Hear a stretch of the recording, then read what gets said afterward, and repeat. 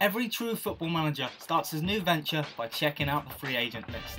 There may be hundreds and hundreds of players to choose from, and staring at that screen while scrolling down slowly may make you feel a little bit blind. But finding a player who suits your club that you can sign for little to no cost, well, that's a true feeling of ecstasy. Ecstasy? Jeez, get a life. Make Football Manager videos for you. So here you have it. Whether you started with Manchester United or Leyton Orient, these players would have caught your eye.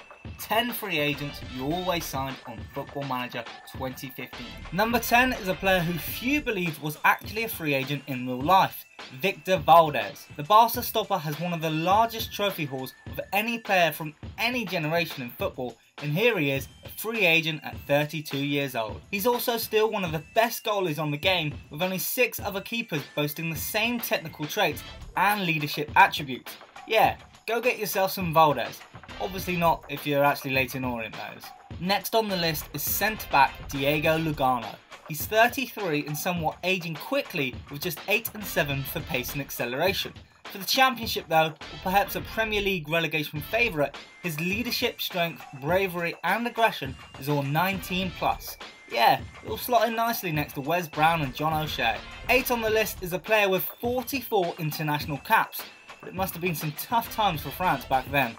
Alou Diarra isn't exactly the first name jotted down to your shortlist, but you're missing the point. He's free.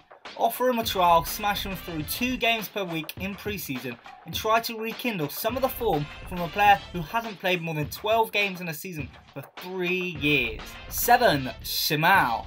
On other Football Manager games, and even back to the old Championship Manager franchise, Simao was one of the best wingers in Europe.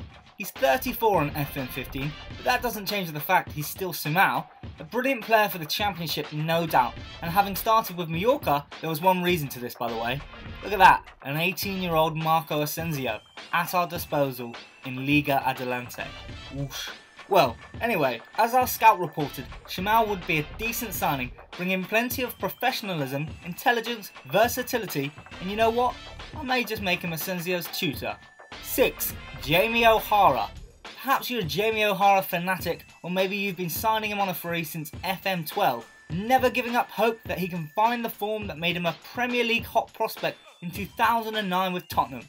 Well, in real life he plays for Billericay Town and is much more of a Z-list reality TV star than he is a footballer. 3 unlikely celebrity couples are faking their relationship. We'll make them do everything. Post your sexiest selfie. Oh dear, maybe let's just, not sign him. Next on our list is a player you are bound to have thought about signing, even if it's just because you know it'll cause an absolute storm. El Hadj Diouf. Diouf is 33, he's fairly slow, but that won't stop him spitting in someone's face during a derby. What more could you want from a free transfer? See? Rotherham are interested. Next up, Andrei Voronin. So if you're Liverpool, yeah, you're probably not going to sign him. But for anyone else who wants some prime Ukraine international experience, the ponytailed hitman must be able to score some goals in League One or somewhere like that. Final 3 and we're at Fran Merida. Now most people on this free agent list are showing some sort of decline in stats, but Fran is just 24 years old and showing a lot of potential.